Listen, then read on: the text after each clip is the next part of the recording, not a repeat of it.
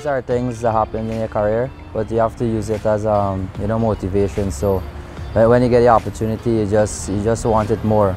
I was left out of the squad previously, so and then the very next game I made a half century, and then following the following game I went and made a century. So I think it was good for me from my side because of whatever happened. But as I said, there are only things that I could control, and the things that I could control is, for me, my performances and taking care of making runs and stuff like that.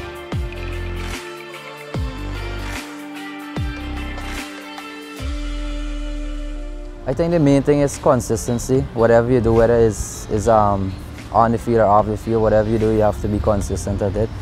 And also you just have to keep going at it. Whether you're going through that patch or, you know, you're having that good form.